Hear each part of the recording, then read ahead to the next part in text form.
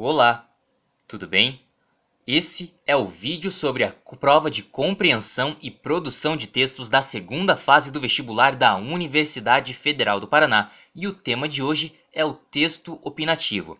Esses vídeos, só para lembrar, não têm por objetivo mostrar para você como fazer um bom texto, e sim mostrar como que os textos da prova são corrigidos para que você saiba exatamente o que fazer no dia da prova. Muito bem? E aqui temos então um texto opinativo, ou melhor dizendo, uma proposta de produção de um texto opinativo com um texto bem grande. O título do texto, esquerda, direita ou centro, está demonstrado aí e a gente vai ver que esse texto é bem grande. Então, se você quiser, pause o vídeo para dar uma lida na primeira parte e na segunda parte, ou então vá na descrição do vídeo que contém a prova com o enunciado completo. Muito bem?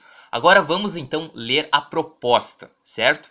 Segundo o autor, o maior acesso à informação modificou a participação das pessoas no debate a respeito de política. Escreva um texto explicitando como o autor caracteriza o cenário atual no tocante a essa participação, e com base na distinção que ele faz entre os diferentes posicionamentos políticos, defina em qual deles você se enquadra. O seu texto deve ter de 10 a 12 linhas, definir sua posição atendo-se aos elementos apresentados no texto base, justificar a posição assumida por você. Importante, olha que legal, você será avaliado pela consistência dos argumentos escolhidos e pela clareza e organização do texto, não pela posição que tomar. Isso aqui foi bem interessante só para deixar o candidato à vontade, ou seja, ele poderia se caracterizar como uma pessoa de esquerda, de centro ou de direita. O importante aqui na avaliação seriam os argumentos e a clareza do texto e não o posicionamento em si.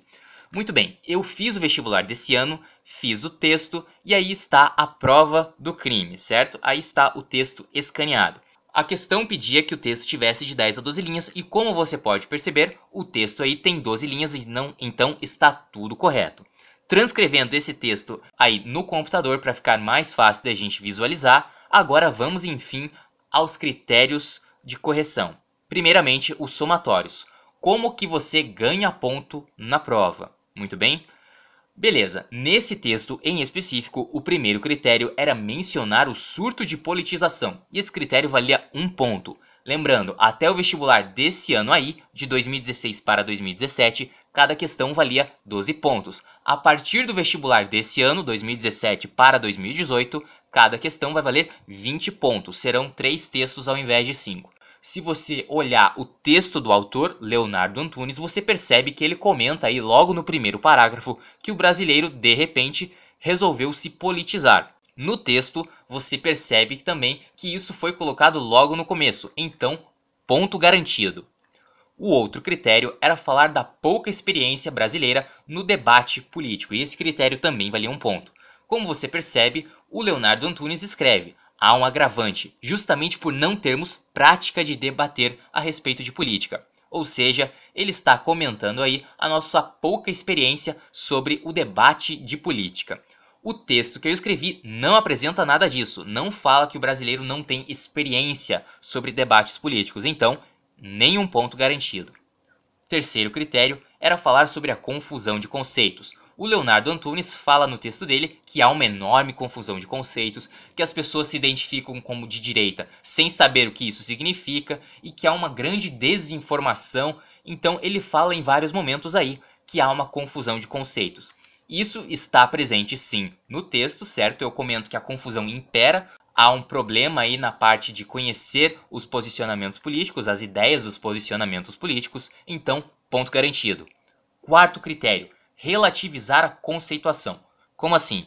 Bom, se você ler o texto com atenção, o Leonardo Antunes fala que não há uma única concepção possível do que é ser de esquerda ou de direita. Existe um espectro de possibilidades aí, ou seja, ele está comentando que não existe uma coisa fixa. Ah, direita é isso, esquerda é aquilo.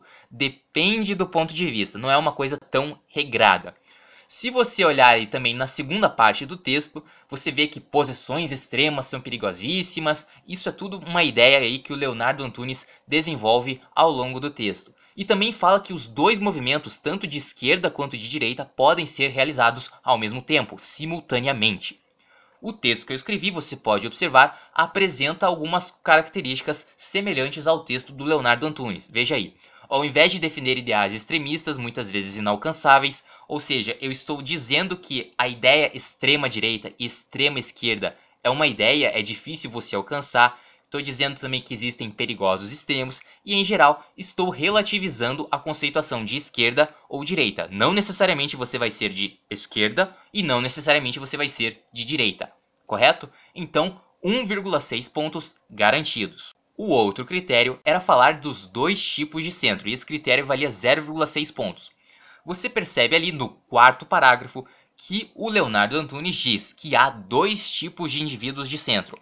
O primeiro deles é uma postura comedida, moderada, e o segundo deles tem um tipo de posicionamento misto. Ou seja, os dois tipos de centro, um deles é bem moderado, enquanto o outro tem características tanto da direita quanto da esquerda. Portanto, ele defende a ideia de que há dois tipos de centro. Isso no texto não está escrito, então eu não ganho ponto. Outro critério seria caracterizar de certo modo a esquerda, direita e o centro. Você vê aí no texto do Leonardo Antunes que ele caracteriza a esquerda, certo? É uma postura de esquerda, seria uma postura revolucionária, que tem como objetivo reduzir as injustiças sociais e tudo mais, enquanto a direita seria uma situação de mais contentamento com a situação atual, com a ideia de manter as coisas como estão, certo? Bom, além disso, ele também fala que não há uma única acepção possível do que é ser de direita ou esquerda. Ou seja, apesar dele caracterizar, o fato de você ser de direita ou de esquerda não é algo totalmente fixo, correto? Ele também fala aí do centro, que seria um posicionamento moderado ou então um posicionamento visto, como a gente viu anteriormente. E também fala na segunda parte em que há um perigo em não perceber aí as extremidades das ideias, né? A extrema direita e a extrema esquerda. Observando o meu texto, isso de certo modo também é feito. Eu falo ali, eu argumento que ideias extremistas são inalcançáveis, então eu estou dando uma relativizada aí nos conceitos de esquerda e direita. Falo também que, além de esquerda e direita, você tem uma ampla gama de posicionamentos que você pode adotar. Então você não precisa necessariamente vestir a camisa de direita ou vestir a camisa de esquerda, certo? Então estamos aí relativizando a conceituação, caracterizando esquerda, direita e centro de certo modo, de acordo com a banca, e esse critério aí foi totalmente esclarecido, então a pontuação foi cogitada, 2,4 pontos garantidos. Outro critério seria defender um posicionamento. Bom, a proposta da questão falava: defina em qual posicionamento político você se enquadra. Como assim? Bom, o título do texto já faz essa pergunta: esquerda, direita ou centro? Com base nessa pergunta do título do texto, a gente tinha que se posicionar como uma pessoa de esquerda, de direita ou de centro, politicamente falando. Bom, no texto dá para perceber que eu me considero uma pessoa de centro, certo?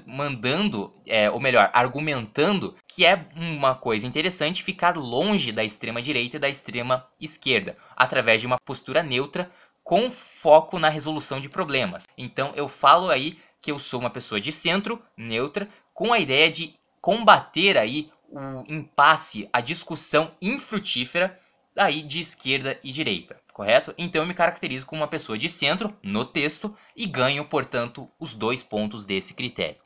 O último critério, finalmente, seria caracterizar esse posicionamento. Bom, a questão falava que você tinha que justificar a posição assumida por você. Então, além de falar que eu era uma pessoa de centro, por exemplo, eu tinha que defender essa ideia. Por quê? E olha só, atendo-se aos elementos apresentados no texto. Muito bem, como que eu me defendo como uma pessoa de centro? Por que eu defendo essa ideia no texto? Veja aí.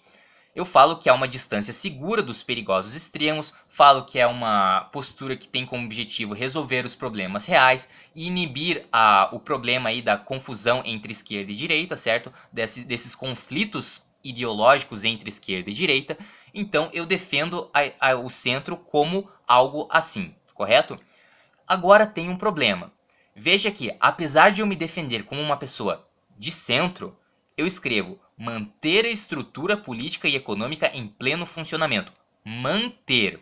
Veja bem, de acordo com o texto do Leonardo Antunes, coibir mudanças sociais, e você pode entender aí como mantê-las, certo? É uma característica mais de direita. Então, apesar de eu dizer que sou uma pessoa de centro, eu utilizo um argumento de direita, o que é um problema. Além disso, no fim ali do texto, eu falo pôr em prática o lema da bandeira nacional, ordem e progresso. Bom, de fato, o lema da bandeira nacional é ordem e progresso, mas isso não necessariamente é um argumento de centro. Porque veja bem, o positivismo de um cara chamado Auguste Comte, de um filósofo francês chamado Auguste Comte, era a ideia de que a sociedade teria como progresso apenas se utilizasse da ciência, do conhecimento científico. E duas das palavras que ele usava bastante eram ordem e progresso. Então o lema da bandeira nacional é positivista, mas isso não necessariamente é um argumento para você ser uma pessoa de centro, politicamente falando. Então é um argumento meio vazio aí no texto. Ou seja, no último critério de caracterizar, defender o posicionamento adotado, que no meu caso no texto foi de centro, eu ganhei metade da nota, 1,2. Os somatórios, portanto, foram de 9,2 pontos. Agora tem a parte dos subtrativos, que são tudo que está errado no seu texto, que faz com que você perca a nota, perca alguns pontos. Palavras escritas de maneira errada, frases sem sentido, frases desconexas, etc. Bom, muito bem. Eu não vou me estender muito porque eu não me sinto apto a julgar esse texto dessa forma, certo? Através de uma análise mais criteriosa da língua portuguesa, mas veja só. Tem um trecho ali que eu escrevo por que não nos conscientizarmos sobre esse fato.